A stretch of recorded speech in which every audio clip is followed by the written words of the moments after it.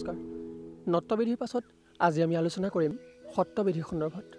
সত্যবিধিনো কি যে যি নীতি অনুযায়ী কিছু সংখ্যক শব্দৰ দন্ত্য মূৰ্ধন্য হলৈ পৰিৱৰ্তিত হয় তাক আসলে সত্যবিধি বুলি কোৱা হয় আৰু এই সত্যবিধিৰ ক্ষেত্ৰতো কিছুমান নীতি নিয়ম ইতিমধ্যে ব্যাকৰণ নিৰ্ধাৰিত কৰি থোৱা হৈছে যেটো আসলে কোৱা হৈছে প্ৰথমে যে ঋকাৰৰ পৰৱৰ্তী অৰ্থাৎ ঋকাৰৰ পিছত যেটো হ আসলে লিখিব লগা হয় সেই হটো বহু সময়ত কি হয় মূৰ্ধন্য হ হয় স্বৰবৰ্ণ বা ক বা ৰৰ পিছত থকা দন্ত হ সাধাৰণতে মূৰ্ধন্য হ হয় উদাহৰণ হিচাপে আমি যদি ঋকাৰৰ পৰৱৰ্তী দন্ত হ মূৰ্ধন্য হ উদাহৰণ যদি দিবলৈ বিচাৰো তেতিয়া আমি বৃষভ ঋষভ বৃষ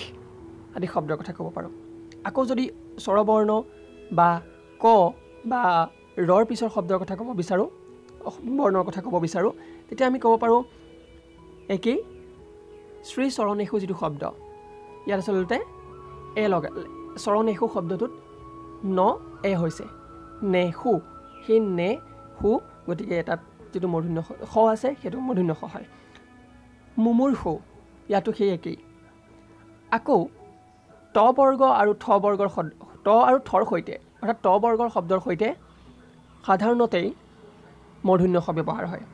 উদাহৰণস্বৰূপে যেতিয়া যুক্ত বৰ্ণ হয় ত বৰ্গৰ লগত যেতিয়া যুক্ত বৰ্ণ হয় তেতিয়া হলে তাত মূৰ্ধন্য খ ব্যৱহাৰ হয় যেনে কষ্ট নষ্ট ভ্ৰষ্ট ঔষ্ঠ্য আদি শব্দবোৰ ব্যৱহাৰ মন কৰিবলগীয়া ইয়াৰ পাছত ই কাৰান্ত আৰু উ কাৰান্ত উপসৰ্গৰ পাছত থকা স্থা হিদ হিস লহ আদি ধাতুৰ দন্ত্য হ মূৰ্ধন্য হ হয় ই কাৰান্ত আৰু উ কাৰান্ত বুলি ক'লে আমি কি বুজি পাওঁ অৰ্থাৎ যদিহে প্ৰথম শব্দটো ৰসইৰে শেষ হৈছে বা ৰসৌৰে শেষ হৈছে সেইটো হৈছে ই কাৰান্ত বা উ কাৰান্ত আৰু তাৰ পিছত যেটো শব্দ লাগি যেটো তাৰ পিছত যদি স্থা হিদ হিস লাহ লহ আদি যদি ধাতু থাকে তেতিয়াহ'লে কি হ'ব তাৰ দন্ত হটো সাধাৰণতে মূৰ্ধন্য খ হ'ব উদাহৰণস্বৰূপে নিষেধ ইয়াত আসলতে নি ন ই গতিকে ই কাৰান্ত নি সেইকাৰণে ইয়াৰ পাছত সিধ ধাতুটো কি হৈছে সিদ্ধ কৰা সিদ্ধ ধাতুটো কি হৈছে নিষেধ অৰ্থাৎ মূৰ্ধন্য খ ব্যৱহাৰ হৈছে ঠিক একেদৰে প্ৰতিষ্ঠা ইয়াত আসলতে প্ৰতি যেটো শব্দ সেইটোত হ্ৰস্বহি অৰ্থাৎ ই কাৰান্ত হৈছে আৰু তাৰ স্থা যেটো আছে যেটো স্থা ধাতু সেই স্থা ধাতুটো মূৰ্ধন্য ঠ হৈ মূৰ্ধন্য খ ব্যৱহাৰ হৈছে আৰু একে সময়তে সি ত বৰ্গৰ মূৰ্ধন্য থৰ লগত ব্যৱহাৰ হৈ সি কি হৈছে মূৰ্ধন্য হৰ ব্যৱহাৰ দেখুৱাইছে প্ৰতিষ্ঠা অনুষ্ঠান ইয়াত আসলতে উ কাৰান্ত হৈছে অনু এটা উপসৰ্গ আৰু এই অনু উপসৰ্গটো কি হৈছে উ কাৰান্ত হ্ৰস্ব উ কাৰান্ত সেইকাৰণে ইয়াত পাছত যেটো স্থা আছে সেই স্থাটো কি হৈছে মূৰ্ধন্য স্থ হৈছে আৰু সি হৈছে অনুষ্ঠান ঠিক একেদৰে বিষাদ ইয়াতো ব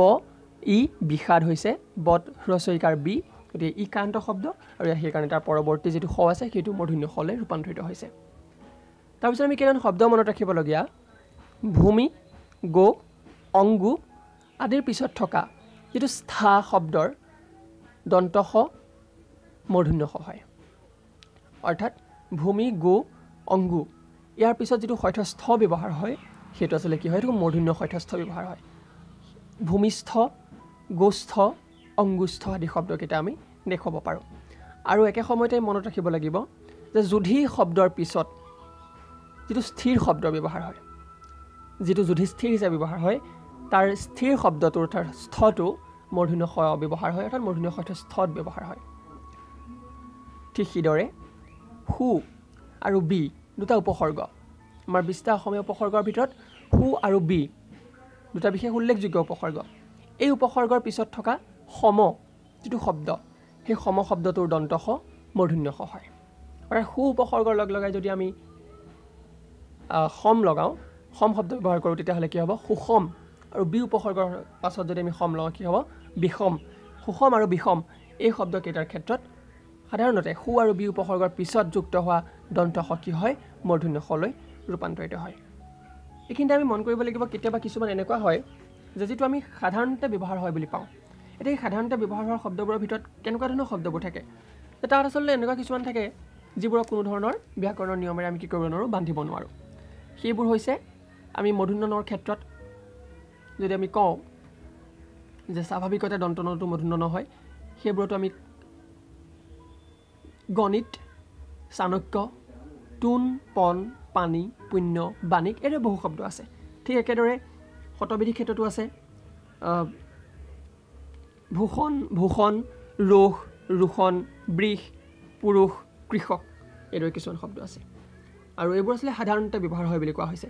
এতিয়া এটা কথা কিনে মন কৰিবলগীয়া যে কেতিয়াবা কিন্তু এটা কথা আমি আন এটা মনত ৰাখিবলগীয়া নটবিধিৰ ক্ষেত্ৰত বিশেষকৈ যদিহে ঔষধিবাচক বা বৃক্ষবাচক শব্দৰ পিছত বন শব্দটো থাকে তেতিয়াহ'লে তাত সাধাৰণতে কি হয় সেই যিটো বন সেই ঔষধিবাচক শব্দৰ পিছত থকা বন শব্দটো মূৰ্ধন্য নলৈ ৰূপান্তৰিত হয় অৰ্থাৎ আম্ৰবন ইক্ষুবন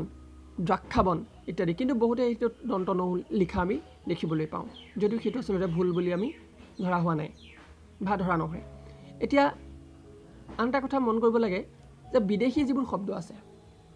এই বিদেশী শব্দবোৰৰ পিছত থকা কিন্তু দন্ত নটো কেতিয়াও মূৰ্ধন্য ন নহয় লাগিলে সি যিমান নটবিধিৰ নীতি নিয়মত নাথাকক কিয় জাৰ্মান যদি আমি জাৰ্মান শব্দটো আমি নটবিধিৰ নিয়মৰ ফালৰ পৰা চাওঁ তেতিয়াহ'লে ই হ'ব লাগিছিল জাৰ্মানৰ শেষত দন্ত ন নহয় হ'ব লাগিছিল মূৰ্ধন্য ন কি কাৰণে হ'ব লাগিছিল কাৰণ ইয়াত ৰও আছে একে সময়তে ই প বৰ্গৰ ম আছে আৰু একে সময়তে ই মাজত আ আছে অৰ্থাৎ স্বৰবৰ্ণ আছে গতিকে স্বৰবৰ্ণৰ পিছত থকা দন্ত ন মূৰ্ধন্য ন হ'ব লাগিছিল কিন্তু ই কি হোৱা নাই এইকাৰণে হোৱা নাই যে ই এটা বিদেশী শব্দ তো একেদৰে নৰ্মান আমেৰিকান এইবোৰ কেতিয়াও আচলতে দন্ত ন এইবোৰ আচলতে কেতিয়াও মূৰ্ধন্য ন ব্যৱহাৰ নহয় এইবোৰ দন্ত নই ব্যৱহাৰ হয় গতিকে এইখিনি আছিল নটবিধি আৰু সত্ৰবিধিৰ সাধাৰণ নিয়ম আৰু এইখিনি কাৰণে যিসকলে মোক আচলতে